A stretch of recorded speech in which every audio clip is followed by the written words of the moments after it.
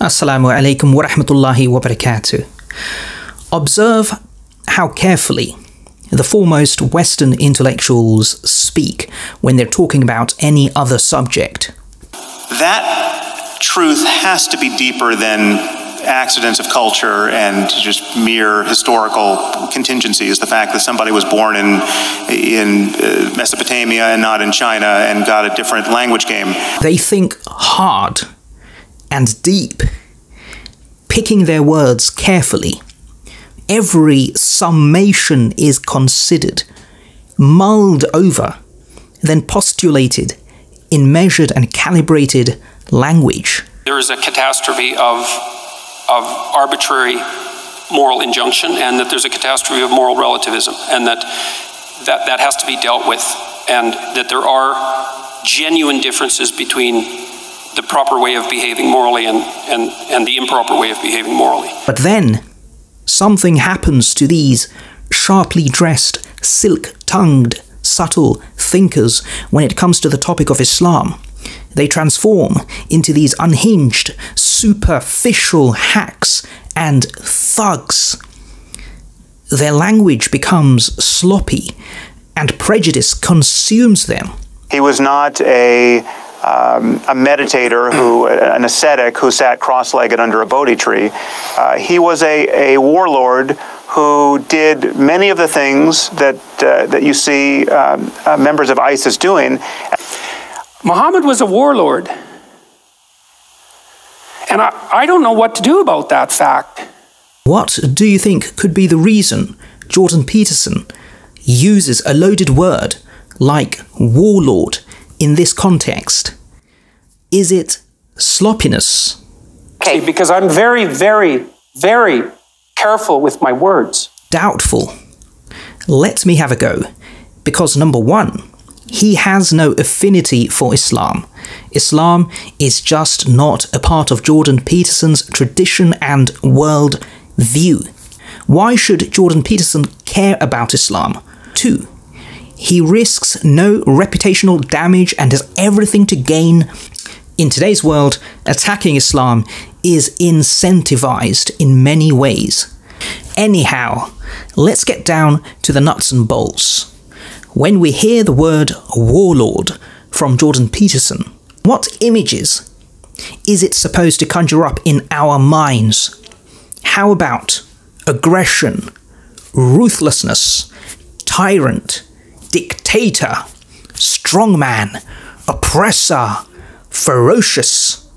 The Oxford Dictionary says a military commander, especially an aggressive regional commander with individual autonomy. If we were to distill a definition from all this, it'd be something like a tyrannical regional commander whom oppresses his people for personal gain and survival.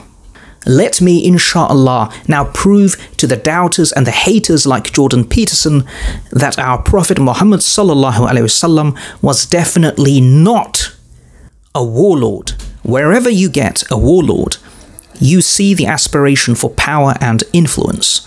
The two are inseparable. A modern archetypical example is Liberia's former president Charles Taylor, who was a diamond-embezzling warlord who aided and abetted African rebels who committed heinous atrocities against millions of African people. Was our Prophet ﷺ's goal power? If it was, then why did he begin a world-renouncing movement that led his followers headlong into poverty, starvation, and into the jaws of death? For 13 years, his followers were shunned, boycotted by Meccan society, persecuted, killed, and then chased out of their own homes and city of birth, Makkah, without their possessions. They became refugees in Abyssinia and then Yathrib. Abu Bakr radiallahu ta'ala anhu was beaten unconscious in the streets, while slaves like Bilal bin Rabah radiallahu ta'ala anhu and Shuhaib bin Sinan radiallahu ta'ala anhu were shackled and left to scorch in the midday desert sun. The first martyr was Sumayya bin Khayyat radiallahu ta'ala anha, who was murdered with a spear thrust through her pelvis, and her son Amr bin Yasir was tortured with fire, like so many others. Khabbab bin al-Arat was forced to lie on burning coals and smell his own flesh cooking. As for the Prophet ﷺ himself, the abuse he suffered from the idolaters of Quraysh was brutal. Uqba bin Abi Mu'ayt strangled him from behind when he prayed in public. Abu Jahl ordered camel intestines to be dumped over him while he prostrated. Utayba bin Abi Lahab spat at him, and others beat him unconscious. So much for wanting power. Another incident that tells us more directly that Muhammad ﷺ wasn't interested in power is when the Quraysh chiefs famously sent Utbah ibn Rabi'ah to literally offer, if you want wealth, we will collect money from our wealth so that you may be the wealthiest person of us. If you want honor, we will make you our leader and we will not decide any matter without you. If you want sovereignty, we will make you our king. But the Prophet ﷺ wasn't interested in worldly power, and that's why he told them to stick it. Wherever you get a warlord, like the law of gravity, you see a tyrant motivated by greed and personal gain. He will enrich his family with land and wealth and live in palaces, indulge in luxury, while the commoners under him starve.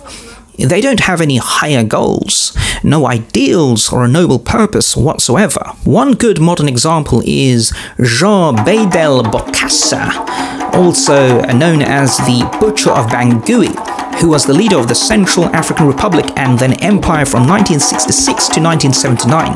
Bokassa named himself president for life and then emperor in 1976, declaring a monarchy. His coronation ceremony, check this out, cost an estimated $20 million. Just one ceremony, 1/3 of the country's budget for the year. Can you believe this? And afterwards, Bokassa became known for his lavish spending.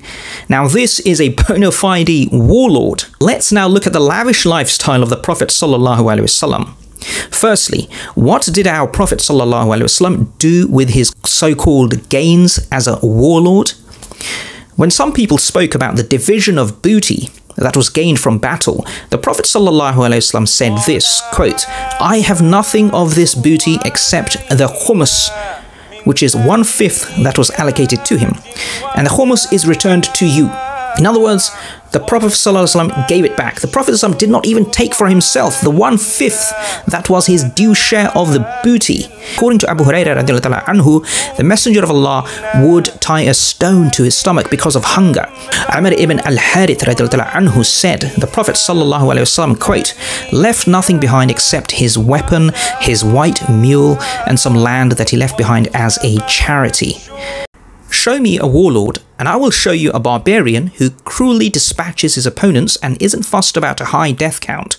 One contemporary example of a warlord doing this is Robert Mugabe, who was elected president of his country in 1980. His Zimbabwean 5th Brigade crushed an uprising in western Zimbabwe in the mid-1980s, killing, check this out, 20,000 civilians. Ya subhanallah. The 5th Brigade was known for burning people alive and for forcing people to dig their own graves in public executions. In comparison, Jordan Peterson's favorite warlord, Muhammad ﷺ, gave various injunctions to his forces and made them adopt certain practices in their conduct of war. The most important of these were summarized by Muhammad's companion and first Caliph Abu Bakr anhu in the form of 10 rules for the Muslim army. Do not commit treachery or deviate from the right path. You must not mutilate dead bodies, neither kill a child, nor a woman, nor an aged man. Bring no harm to the trees, nor burn them with fire, especially those which are fruitful. Slay not any of the enemy's flock, save for your food. You are likely to pass by people who have devoted their lives to monastic services. Leave them alone. Now, these rules will not be matched in the world until 1400 years later, on the 22nd of August 1864, when a conference adopted the first Geneva Convention During the 23 years in which the Islamic Revolution was completed under the Prophet ﷺ, 80 military expeditions took place. Fewer than 20 expeditions actually, listen to this, involved any fighting. Fewer than 20 involved any fighting.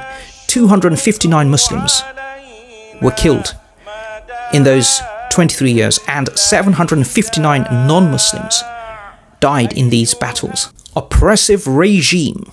Tell me, which tyrant, busy oppressing his people, tells them that the rich and powerful should not oppress the weak, the powerful should take care of the poor, pay charity, zakah, look after neighbours, wayfarers, the miskeen, that oppression, zulm, is evil, and taking interest and ripping people off is haram?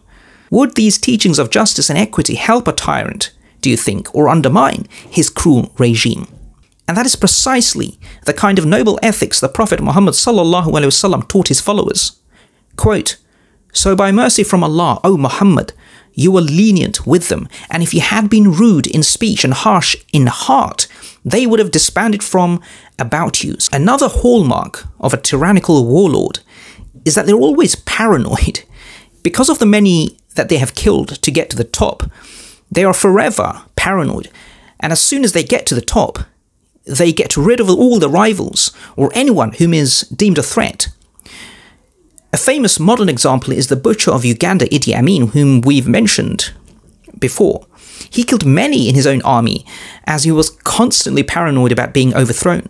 In the Night of the Long Knives, Hitler had many leaders of the SA, the best known being Röhm himself, the SA's chief of staff, purged.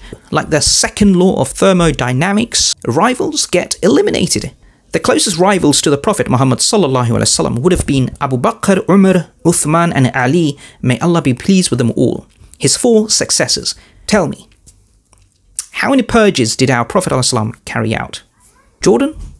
Forget purges of his companions. Our Prophet ﷺ would constantly seek his companions' opinions in line with the divine command in the Quran. For example, the location of the battlefield of Badr was decided after Al-Habab ibn al-Mundir proposed it. The Prophet's counseling with his companions was so common that Abu Huraira is reported to have said, quote, "I never saw anyone consult his companions more often than the Messenger of Allah." Unlike your typical paranoid warlord, the Prophet ﷺ also advised and taught, beware of suspicion, for suspicion is most false of tales. Do not seek out faults, do not spy on each other, do not contend with each other, do not envy each other, do not hate each other, and do not turn away from each other. Rather be servants of Allah as brothers. Who does that? Which tyrant tells his henchmen to not be suspicious and spy on his fellow citizens? No tyranny with a warlord at its head is complete without a reign of terror once victory is at hand. Whether it's the Red Terror of Chairman Mao, Stalin's Great Purge, or the famous French La Terreur, which was a period of the French Revolution when, following the creation of the First Republic, a series of massacres and numerous public executions took place in response to revolutionary fervour. So imagine this man, Muhammad ﷺ, marching at the head of a full 10,000 strong force to oust the Quraysh from the sacred precincts. He is at the peak of his power. He knows that these same Qurayshi had persecuted him in every way imaginable for 13 years in Makkah. They had executed his companions, expelled him from his homeland, injured him at Uhud, mobilized to annihilate his nation at Al-Ahzab, and who had signed a treaty, Al-Hudaybiyah, that they quickly broke. He and his Muslims have faced 20 years of relentless hostilities from the Meccans. The Muslims ride into Mecca, led by the Prophet himself, sallallahu alaihi wasallam, who kept his head lowered out of humility for Allah, to the point, it is said, that his beard almost touched his saddle. It reached him, Muhammad sallallahu alaihi wasallam, that some were saying, in the crowd, quote, "O Abu Sufyan, today is the day of your people's slaughter." After securing the city, everyone gathered before the Prophet sallallahu alaihi wasallam at the Kaaba, and he asked them tenderly, "O gathering of Quraysh, "What do you think I will do to you?" They said, "Only good, noble brother." Ending the moment of suspense, he, Muhammad ﷺ, declared, quote, "I will only say to you what Yusuf said to his brothers.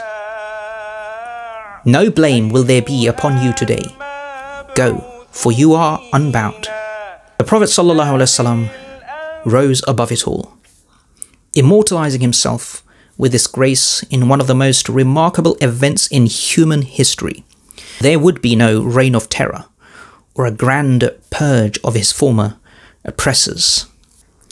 You have seen the evidence, and it should be obvious to the impartial observer that in no way does an honest look at the life of the Prophet Muhammad ﷺ show us any evidence that Muhammad ﷺ was a warlord